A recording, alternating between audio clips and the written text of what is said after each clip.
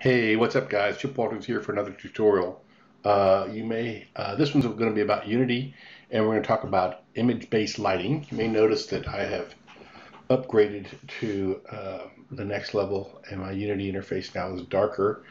I'm doing that for two reasons. One is that there's some good help files, actually not help files, but tutorial, animation, video tutorials when you do that. And the second reason is that I want to be able to do my own splash screens and create my own icons for my apps.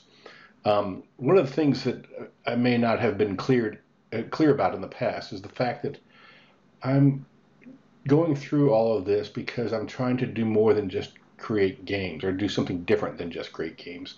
I'm trying to create virtual environments that people can use to help them design in the real world, and I'm working with some other designers to do this. So some of this is actually part of the workflow for them to understand better how to use the Vive and virtual reality to walk around their models and understand them better and communicate with others better. So let's get started. So what we want to talk about today is image-based lighting. So what is image-based lighting? Image-based lighting is when you're using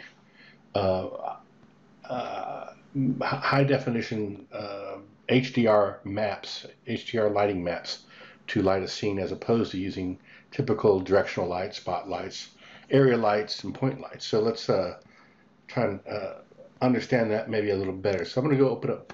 This is Keyshot. Keyshot is a really great photographic renderer, really fast for doing renderings of really high quality products, and it's what's called a progressive render. So that means it just kind of renders it. As you drag it around, it'll actually render in. So you'll see these shadows will start to disappear soon.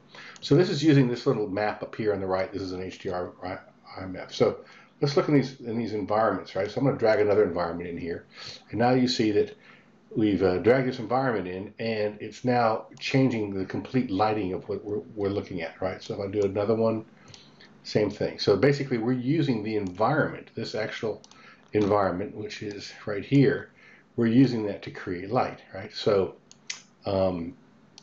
let's talk about that a little bit more. So these environments are pretty powerful. So if I want to, I can go and say, I'm going to make a new HDRI here, and I'm going to make it black. So now I've got a black screen, as you can see.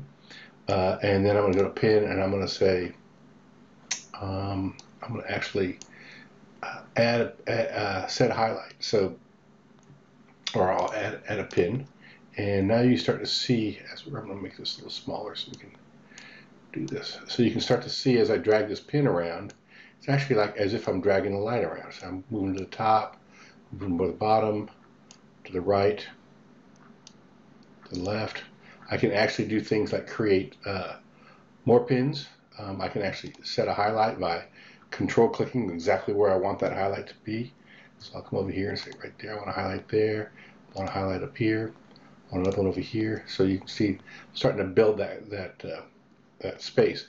I can take each one of these pins that I was doing that with, and I can actually change them to be a larger or smaller radius, different kind of fall off modes. And so you can start to see that it's really a very powerful tool. And then I can save this out as an, and this is just, all this is doing is creating an image, right? So, you may ask, okay, these are kind of different kinds of studio, basically studio lighting models, right? You're seeing, and you can also turn these off. So I'm going to take this lighting environment, I'm going to turn it off, and I'm just going to use a background color. So I'm still using that same lighting to do this. So that's the first part of this tutorial, is just trying to let you understand a little bit about what image-based lighting is. Now we want to be able to do the same kind of thing, but in real time, this is not real time. Takes a while to get it rendered. So you're watching it, and on bigger models, it takes a lot longer. So we want to do this in real time in Unity. So this is the end of the very first part of this. I'll see you on the other side of the second part.